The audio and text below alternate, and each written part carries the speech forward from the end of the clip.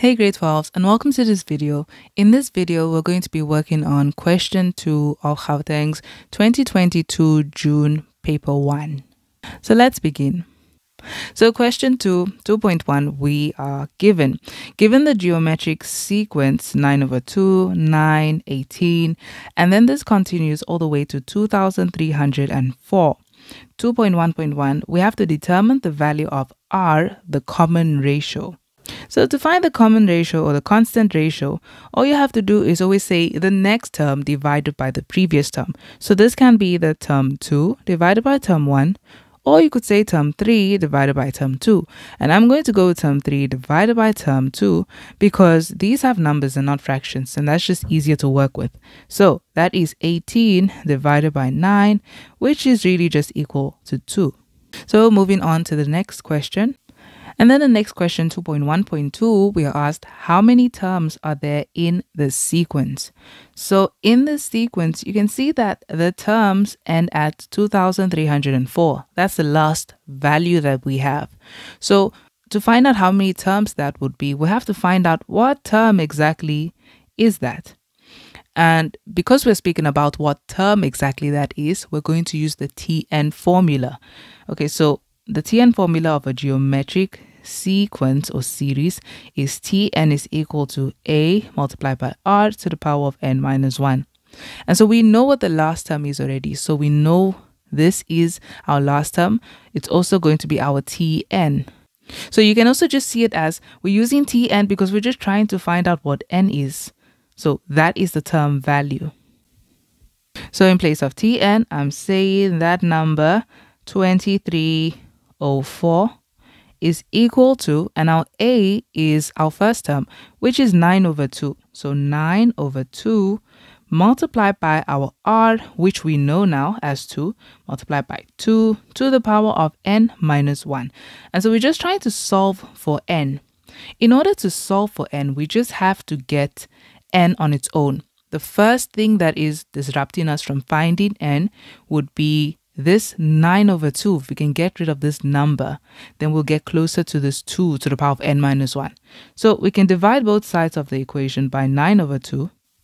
And so that is, to find this, we're just going to say 2304 divided by 9/2, and we get 512. So 512 is equal to, that cancels, and we're left with 2 raised to the power of n minus 1. Okay. Now we have an exponential equation where n is still missing. So to find n, we're going to have to make the bases the same so that we can equate the exponents. So how can 512 be put out as the base of 2?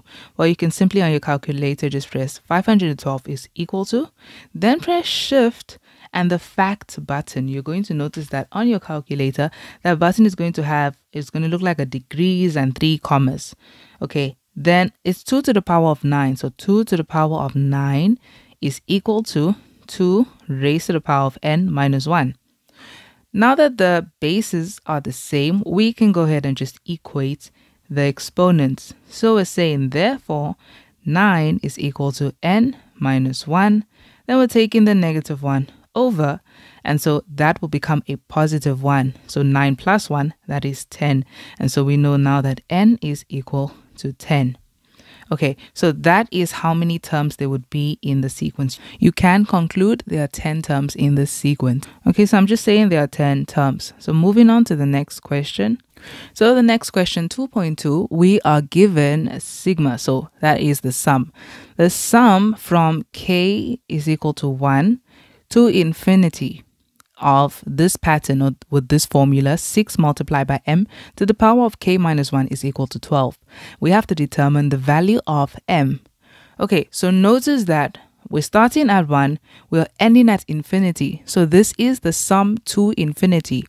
Then they give us the formula or the Tn pattern for this, or in this case Tk pattern for this series, and they also tell us it's equal to 12. So we know what the value of the sum to infinity is.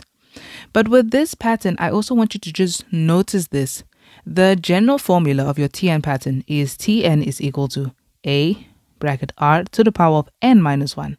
And as you can see, this one is taking the same form. It's taking the same form. So as you can see, we have A here. That is going to refer to our A. The M is really our R. And as you can see, we have K minus 1, but here N minus 1. Okay, so to find the sum to infinity, the sum to infinity is equal to A over 1 minus R. So you can see that all we need here is the value of A and the value of R. So let's just search for that in here. Our value of A is going to be, as you can see, it matches that perfectly. So it's 6. The value of A is 6 and the value of R is M. Okay, so that is our value of R. And we also know what the sum to infinity is. The sum to infinity, they told us that all of this, the sum from k being equal to 1 to infinity is 12. So the sum to infinity is 12. So all we have to do here is substitute this in and solve for m. So sum to infinity, in place of that, I'm going to put 12 is equal to our a, which is 6, over 1 minus r, which is m. And let me just put m in a different color, so m. So we just have to solve for m. To solve for m, because we have a fraction, a number, and an equal to in between them, we can cross multiply. So first of all, put this 12 over 1 to make it a fraction. And then we're going to cross multiply. 12 multiplied by this. You can rewrite this as 12 multiplied by 1 minus m, because the 12 has to multiply into the 1 and the m. So the 12 is not just going to multiply into one of the terms here. Then again, we have 6, 1 times 6, which is going to just give you a 6. And now we just have to solve for m. So you could have done it in a way of multiplying this 12 in, but I can see an easier way of doing this. We can just get rid of the 12 by dividing both sides of the equation by 12. And so now here we just have a 1 minus m, which is equal to 6 over 12, which is just a half, so a half. And then now we just have to take this m, I'm going to take it over since it's negative. So if you take the m over, here's our equal to, m is now positive, and then over here we still have the 1. Then we can take this 12 instead over, and that becomes minus 12. So 1 minus 12 is a half, and so it means that m is just equal to a half. Okay, so that is that question 2.2. Moving on to the next question. Okay, so 2.3 says the third term of a geometric series is 18 and the fifth term is 162.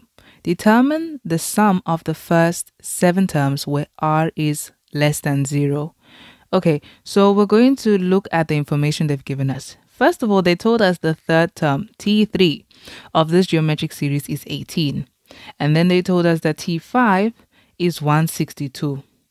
But then after we have worked that out, we're going to have to determine the sum of the first 7 terms where r is smaller than 0. So to determine the sum of terms, you're going to need the value of a and you're going to need the value of r. So that's why they're giving you that information to find a and r. So this is how we can use the information they've given us. So since they're giving us terms, we can use the term formula of geometric patterns. So that is Tn is equal to a multiplied by r to the power of n minus 1. Remember they told us T3. So we know that term 3, that is equal to 18. And we also know that term 5 is equal to 162. We're going to take this information and substitute it into the Tn formula. So instead of Tn, we know what n is. T3 is equal to a, we don't have a yet, multiplied by r, we also don't have r yet, to the power of n minus 1. We know what n is, so it's 3 minus 1. So it means that T3 is just going to be equal to a multiplied by r to the power of 3 minus 1 is 2, so r squared, that is T3. So now that we have this, you also have to remember that we know the value of T3 is. Term 3 is equal to 18. So in place of T3, we can say 18 is equal to, now it's just AR to the power of 2. Okay, and this is really our first equation. So I'm going to substitute. In place of this, I'm saying T5 is equal to A, we don't know what A is, multiplied by R to the power of n minus 1. So that's 5 minus 1. And so T5 is equal to AR to the power of 4. But we know what T5 is. T5 is 162. So 162 is equal to AR to the power of 4. Okay, so see this like this. You can see this as your first equation and that as your second equation. So this is one way of doing this. You can also, there's also an alternative way of finding this. So because this is a geometric pattern, you can say equation 2 divided by equation 1. And if we do this, this is what we're going to have. So remember, since we are dividing these equations, also remember that the equations have two hand sides. They have a left-hand side and a right-hand side. So the left-hand side must be divided by the left-hand side. So that is the 162 being divided by the 18. And that is going to be equal to, because they all have equal to, we also have to say the right-hand side, which is AR to the power of 4, divided by the right-hand side of equation 1. So that's AR to the power of 2. Okay, so this is what we have so long. And so here you can see that A and A would cancel, and then you would just be left with 162 divided by 18. That gives us 9. So we have 9 is equal to R to the power of 4 divided by R to the power of 2. Remember, the bases are the same and we're dividing, so you need to subtract the exponents. So the base will stay the same, it will stay an R, but 4 minus 2 is 2. So this is what we have so long. And to solve for R, we're just going to go ahead and square root both sides of the equation. But remember, in front of the number, we're always going to say plus, minus, because not only the positive of this would work, the negative would work as well. So R really is just going to be equal to a positive or a negative 3, because the square root of 9 is 3. So R is either equal to positive 3 or R is equal to negative 3. So also just remember, it's because this is saying R squared is equal to 9. So something squared is equal to 9. Even if you said 3 squared, it will give you 9. But if you said negative 3 squared as well, it would also give you 9. And that's why we include the plus minus. So let's go ahead and check back in the information and see which one we can accept. Remember, they said where R is less than 0. So R needs to be less than 0, meaning we cannot take 3 because 3 is not less than 0. So we can cancel 3 and take only this one. So R is equal to negative 3. So this is a way that we can do this. But also just remember, if it was the case that they gave you an arithmetic formula instead, what you're going to have to do is, instead of saying equation 2 divided by equation 1, you could instead say equation 2 minus equation 1. Okay, so we have R. And now we just have to find A. Okay, so we have R as negative 3. Let's find A. A we're going to find by basically substituting R into one of these formulas, into equation 1 or equation 2. Always take the easy one. Equation 1 looks so much more simple. So we're going to take 18 is equal to AR squared, and in place of R, we're going to just substitute negative 3. So A multiplied by negative 3 raised to the power of 2. Okay, so to solve for A, we're going to have to just divide both sides by this. So we just have 18 is equal to A, and that is a 9. That becomes 9. So negative 3 squared. And so divide both sides by 9, and we're going to get A. If we divide 18 divided by 9, that is going to give you 2. So A is equal to 2. So now that we have A and R, we can go ahead and find the sum of the first 7 terms. Okay, so to the sum of the first 7 terms, we need the SN formula. So here, R is smaller than 1. So I'm just going to use the formula SN is equal to A bracket 1 minus R to the power of N over 1 minus R. Honestly, it doesn't matter. If you use the other one, it would still work. So if you use this one, it would still work. So we want the sum of 7 terms. So we're saying the sum of 7 terms is equal to A is 2. So 2 multiplied by 1 minus R being negative 3. So we have negative 3 raised to the power of 7 in place of N. And then all over 1 minus, again, we have negative 3. And I'm just going to put that in brackets. So let's put this all onto the calculator and see what we get. And as you can see on the calculator, we get that the sum of 7 terms is equal to 1094. Okay, so that is our answer there. So done with 2.3 and we're moving on to the next question. Now 2.4 says, the general term of a quadratic number pattern is Tn is equal to an squared plus bn plus c. And its first term is 8. So that is the first term of the quadratic number pattern. Okay, so quadratic, I'm just going to put those in blue. That's 8. Then they say the general term of the first differences of the pattern is tk is equal to 4k minus 2. So of the first differences, the pattern is this, the formula of the pattern.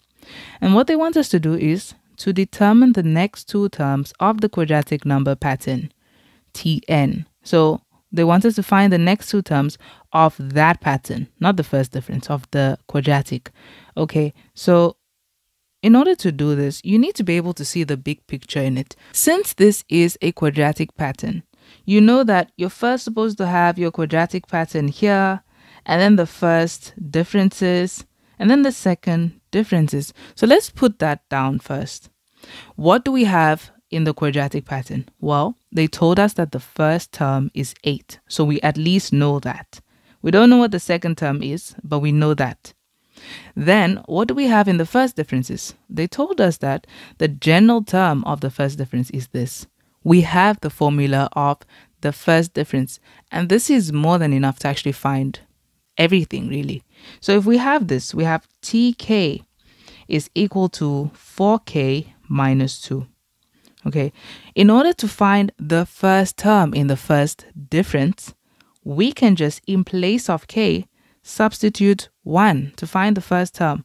So it means that T1, our first term in our first difference, which is, remember, which is formed by saying term 2 in the quadratic pattern minus term 1 in the quadratic pattern. That gives you your T1 of your first difference. That's going to give us that. So let me just move these down. So that is going to give us this over here when we do this. Okay, so I'm also just going to label these ones as, since they call the quadratic number pattern Tn with a capital letter T. So I'm going to call this is T1 belonging to the quadratic pattern, T2, and of course it will keep going to T3 and so on. Okay, so let's find T1 first. So we're going to substitute in place of k, let's put in 1. So we're saying 4 multiplied by 1 and then minus 2. Since this belongs to the first difference, it's the formula for it. So we have, this is equal to, that's going to be 4. 4 times 1 is 4 minus 2, which is equal to 2. So now we know that T1 is equal to 2. So we have that. That is 2. Okay, so now let's see, focus on exactly what they are asking you to do. They want you to find the next two terms of the quadratic number pattern. To find the next two terms of the quadratic number pattern, you can see that to find term 2, for example, you have to say term 1 here, this 8, plus this 2, and that will give you that term. And that is, of course, because if you had term 2, you would have said term 2 minus term 1 to give you this 2. Okay, so we're going to say 8 plus this, that gives you 10. So that's how we find term 2. So you can actually put that down. We're saying that term 2 would be equal to, we're going to take the 8, which is term 1, plus the 2. And it's only plus because this 2 is positive. So plus the 2, and so term 2 is really just equal to 10. So we have term 2 now as 10. So we can put that in here, 10. Okay, so now that we have term 2, notice that in order to find term 3, we're going to have to say term 2 plus whatever term 2 of the arithmetic pattern, the first difference is, whatever that is, to get term 3. So we're going to have to look for T2 in the arithmetic pattern now. So T2 would be term 2 is equal to, we're going to say 4, and in place of k, we'll put in 2, then minus 2. 4 times 2 is 8. 8 minus 2 is 6. So that is 6. So we have this now as 6. So it means in order to get term 3, we're going to say term 3 is going to be equal to, we're going to take the 10 plus 6. So 10, and it's a positive, that's why we're adding, plus 6 is going to give you term 3 as 16. Okay, so that is our term 3, 16. And that's how we get the next terms in this pattern. You see, so this was enough to help you. They just needed to give you this and at least the first term. you would have been able to find the other terms that come after it. Okay, so you can just conclude and tell them that this is your answer. Term 2 and term 3. That would be the next two terms. Okay, so moving on to the next question, 2.4.2. Then the next question, 2.4.2 says, hence or otherwise, show that the general term of the quadratic number pattern is given by Tn is equal to this. Okay, so to find the general term, you can see that this is basically complete. We have the quadratic pattern, the first difference. We just need to find the second difference. The second difference is found by saying term 2 minus term 1 of the first difference, and we're going to get 6 minus 2, which is just 4. So now it's complete. We can find everything we need. Also, another way to find this easily without even doing any calculation would be in your arithmetic pattern, the formula for it, it would be the coefficient of k or whatever variable they put here. So that is your difference. Okay, so to find the general pattern, we're going to use the first term of the quadratic, the first difference, and the second difference. And we're going to say, first of all, the second difference will equate it to 2a. And then the first difference will equate it to 3a plus b. And then the first term of the quadratic we equate it to a plus b plus c. And so we can just find it now by saying 2a is equal to 4. So 2a being equal to 4, solve for a, we divide both sides by 2. And so a is equal to 2. Then to find b, 3a plus b will be equal to 2. And so in place of a, we're going to substitute 2. So 3 times 2 plus b is equal to 2. So plus b being equal to 2. And I'm going to now say b is equal to, I'm still going to leave the 2 here. And so I know that 3 times 2 is 6. And that's a positive 6. So we take it over and becomes a negative 6. So b is equal to 2 minus 6, which is equal to negative 4. And then lastly, to find c, a plus b plus c must be equal to 8. So that is just 2 plus, okay, not going to be a plus, it's a minus because of the negative 4. Remember, it's just like plus negative 4. And so if that multiplies in, it just becomes a minus 4. So we're saying 2 minus 4, and then we have plus c is equal to 8. So I'm just going to say c is equal to, and I'm dropping the 8 down. So 2 minus 4 is negative 2. You're taking the negative 2 over and becomes a positive 2. So we have c being equal to 10. And there we go. So it means that therefore Tn is equal to our an squared. 2 is a, so 2n squared plus bn. B is negative 4, so negative 4n plus c, which is a positive 10, so plus 10. And that is our final answer here. And then we have the last question in question 2. 2.4.3, which term of the quadratic number pattern will be equal to 3050? So remember, they are asking you which term. So here they're just asking you, since they're talking about term, they're speaking about n. We don't know what n is. Which term of the quadratic pattern will be equal to this number? Okay, so when we're trying to find out what the term belonging to a specific term value is, then this is going to be our Tn value, because that's our term value, and because n is missing, it's going to help us to find n.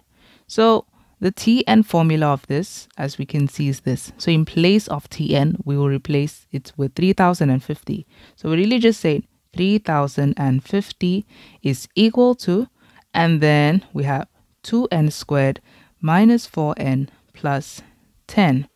Okay, so we just have to solve for n. To solve for n, this is a quadratic equation the minute you see n squared. So it's best to take the constant over that number without a variable. So we have 0 here is equal to 2n squared minus 4n. Then we have a plus 10. And when this comes over, it's going to become negative. So see it as it's a positive 10 minus 3050, because that becomes negative. So here we just have negative 3040. Okay, now that we have this, I want you to notice that in each term on this right hand side, notice that everything can be divided by 2. So let's make this equation look simpler by dividing both sides by 2. So we have now 0 divided by 2, which is 0, is equal to this 2n squared divided by 2. 2 would cancel. You'll be left with n squared. Then negative 4n divided by 2, negative 2n. And then this number, negative 3040 divided by 2. So if I divide that by 2, we get negative 1520. So minus 1520. Okay, and then we have to factorize this. Well, you don't actually have to factorize it. So this is what you can do to pretend you factorized it. You can say 0 is equal to, open up two brackets. And this is easier when you have just n squared and not a 2n squared or anything here. So you're going to use the quadratic formula, but you're just not going to show them that you use the quadratic formula. You're going to put it in like this. So put a fraction, we're saying negative b. So negative, and we know that b here is negative 2. Okay, so that's just our value of b. Let me just put these in red. This is our value of b. Our value of c is this negative 1520. And then our value of a, as you can see in front of the n squared, there's an invisible 1 because there's nothing here. So a is just that 1. So let's just put this into the quadratic formula. We're saying negative b. So negative bracket negative 2 plus minus, but I'll start with a minus. So minus the square root of b squared. So we have negative 2 squared minus 4ac. So minus 4 times a, which is 1, times c, which is negative 1520. Close bracket. All over 2a, but 2 times 1. You don't even have to put the 1 because it's just going to become 2 either ways. We get a negative 38. So this is how to work this out. This is telling you the solution for n. It's not telling you the factor. In here, in these brackets, you're first going to have an n times an n so that you can get your n squared. This is telling you the answer. It's telling you that n is equal to negative 38. So if you think about it, what was in here so that we got an answer of n being equal to negative 38? It must have been n plus 38, because you would have said n plus 38 is equal to 0, then taken the 38 over, and it will be n is equal to negative 38. So that's something you can do. And then we have, again, the last one being or. Let's just change that into a plus now. So because of that plus minus. So that becomes a plus. And we get an answer of n being equal to 40. So it means your factor must have been n minus 40. So that you could have gotten that answer. So this is another way to just do it and it to look like you factorized, but you didn't really. Because it's quicker like this, you're trying to save time during your exam. So I noticed that in the video, I didn't conclude on this. So when you're choosing which one is the right answer, you cannot take the one that is negative because your terms are never negative. Your terms are always positive. So it means that n is equal to 40. So the term that will be equal to this will be term 40, that will be equal to 3050. Okay, so that's it for question 2. And then we move on to question 3. Okay, so now we're on question 3. And question 3 says, the figure below represents a pattern of shaded triangles placed on a white rectangular board. The triangles all have equal bases of 4 units. So each of these have 4 units in length. Then the height of the first triangle is 1 unit. Okay, so the height of this first triangle is just 1 unit. And then they also tell us that each of the triangles' height thereafter is 1 unit more than the previous one. So this one would be 2 units and the next one would be 3 units and so on. But remember that each of the triangles have a base of 4 units, all of them. And this is what they're asking us. They say in 3.1, determine the area of the first triangle. Okay, so to find the area of a triangle is equal to a half multiplied by its base multiplied by its height. So we're saying a half multiplied by the base being 4 units and multiplied by the height, remember, of the first triangle. The height of the first triangle is just 1 unit. So if we calculate this, a half times 4 is just like saying half of 4, which is 2, multiplied by 1, which is just 2. So the area of the first one would be 2 units squared. Okay, because it's in area. Okay, so that's the first question. Moving on to the second question, and you can see it's just for 1 mark. And then now the second question, 3.2 says, determine the area of the 26th triangle. Okay, so let's just see the pattern being formed here.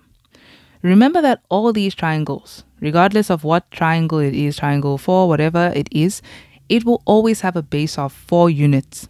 The only thing that is changing in the triangles are the heights. So the first triangle, the units is really just 1 unit. The second triangle has a height of 2 units. Third, 3 units. So you can already expect the 26th triangle would have a height of 26 units. So the first thing we know about this triangle, we know its height, 26. And then we also know that its base is never going to change. They're all going to be 4 units because they told us that.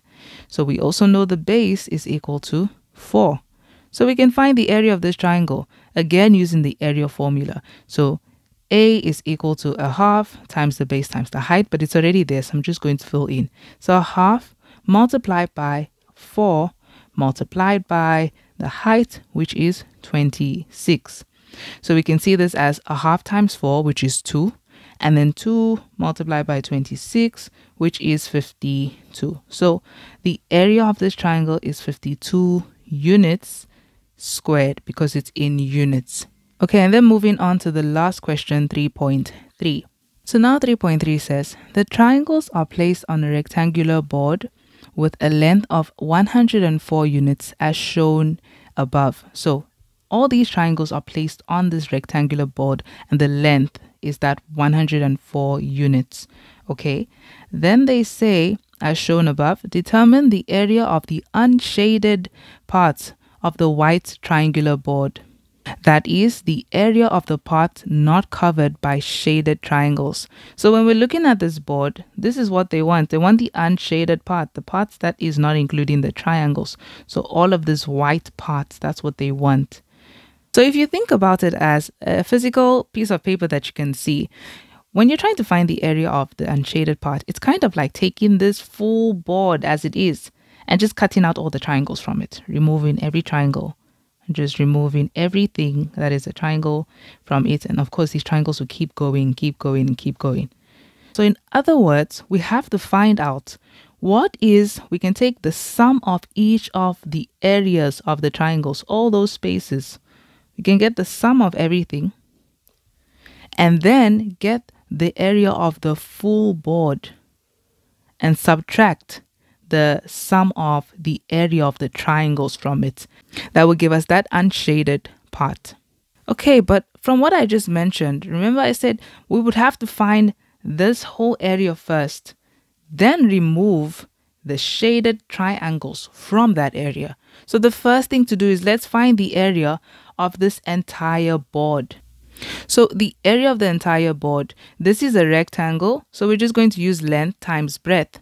The length, we know that. We know that the length of this is 104 units. But then the breadth, what is that? So how would we know what would be the breadth? Well, the breadth of it, or in other words, the height of it, would be, you have to think about what is the last triangle that we have? What is the height of the last triangle that we have? That would be the exact same thing as your breadth.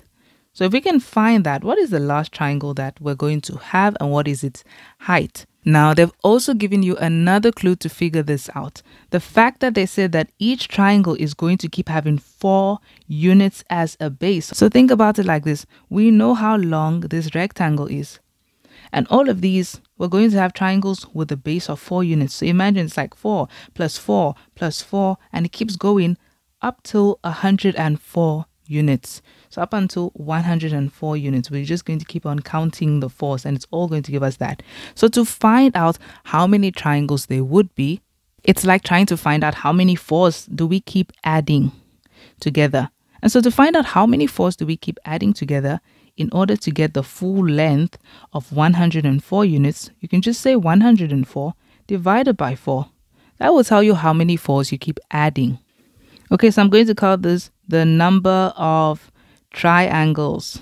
Okay, that will be the 104 divided by 4. And if you say 104 divided by 4, we get 26. Okay, so there's 26 triangles. Now that we know the number of triangles, this is what we can do. We know that there are 26 triangles, or 26 bases as well. Remember that the first triangle had a height of 1 unit. The second triangle had a height of 2 units. The third triangle will have a height of 3 units. So if there are 26 triangles, the last triangle is the 26th triangle. And so it will have a height of 26 units. If the height of this triangle is 26 units, that is also the breadth of the triangle. So that's another thing we're concluding. We found now the breadth of the triangle. So I can go ahead and say breadth is equal to 26 units. That's what I found from that. Okay, now that that is done, we know what the length of this rectangle is. We know what the breadth of the rectangle is. We can find the area of the rectangle. When we find the area, we're going to take that and subtract from it the areas of all the 26 triangles. So let's find the area of the rectangle first. So the one thing you must always do is make sure you're naming or you're naming all the equations that you have so that you don't confuse yourself. So the area of rectangle, so not that unshaded part. And that is going to be equal to length times breadth. And we already know the length. The length they gave us was 104 units. So that's 104 multiplied by the breadth, which we found to be 26 units. So 104 multiplied by 26, that gives us 2,704 units squared. That is the area of our rectangle. Okay, so we hold on to that. Now that we know the area of the rectangle, we have to subtract from that area the sum of the areas of all our triangles. So now we have to find out what is the sum of all the areas of these triangles. The areas of these triangles are also going to create a pattern. So let's actually look at the pattern it creates. We saw that the first triangle was just 2 units squared, right? So the area of that triangle. So the first triangle, or I'll say that as term 1, first triangle or triangle 1. Okay, the first triangle was just 2 units squared. The second triangle, look at what's going to change. Only the height is changing. So it's the same thing as saying a half multiplied by the 4 still stays the same. It's a base. It doesn't change. The height changes. From the first triangle to the second triangle, the height is 2. So we can see now the second triangle will have an area. So triangle 2 will have an area of 4 units squared. So let me just remove the unit squared for now, just to remove confusions. Then the third triangle, triangle 3, will have the height being 3 units instead. So we change that 2 to 3. And so we can see, okay, that's 6. So as you can see, this pattern, this is an arithmetic pattern. But remember also in this pattern, we also know the last one. The last triangle is the triangle 26 because we found that there were 26 triangles, which makes sense that they were asking us here for the area of the 26th triangle. Okay, so if the area of the 26th triangle is 52 units squared, so I'm going to just take that and put that at the end. Triangle 26 has an area of 52 units squared. So this is the pattern for the area of all the triangles. We just have to find out the sum of all the areas of the triangle so we can find out how much space is being covered by all these shaded triangles. Okay, so to find the sum of these shaded triangles, this is an arithmetic pattern. And the good thing about this arithmetic pattern is we can see the first term, we can also see the last term, and we know how many terms there are. There are 26 terms because there are 26 triangles. So we can use this formula instead. You can use the formula that says Sn is equal to n over 2 multiplied by a plus l. So let's use that. We're going to say the sum of 26 terms is equal to 26 over 2 multiplied by a, which is just the 2, plus our last term, which is the 26th term, is 52. You can go ahead and put this onto the calculator and let's see what we get. And so now we find that the sum, okay, of the 26 triangles, the areas of them is 702 units squared. Okay, let's actually just conclude this. This is the area of the shaded triangles. That is equal to 702 units squared. Okay, now that we have that, we have all that we need to find the unshaded part. So the unshaded part, we simply just find that by saying the area of the entire rectangle minus the area of all these triangles being summed up. So the area of the entire rectangle was that area of rectangle. That's why it's important to label everything. So area of unshaded part will be equal to the area of the rectangle, which is the 2,704 units squared, minus the area of the shaded triangles, which is the 702 units squared. So let's see what the answer will give us. Okay, just looking at this, you can see it's going to give you 2,000, and because now 704 minus 702, that's just going to be 2,002 units squared. Okay, so that is the area of the unshaded part. Okay, and that's it for question 3, and that's it for this video. If you like this video, please make sure to give it a thumbs up. It really helps the channel, and I'll hopefully see you guys in the next video.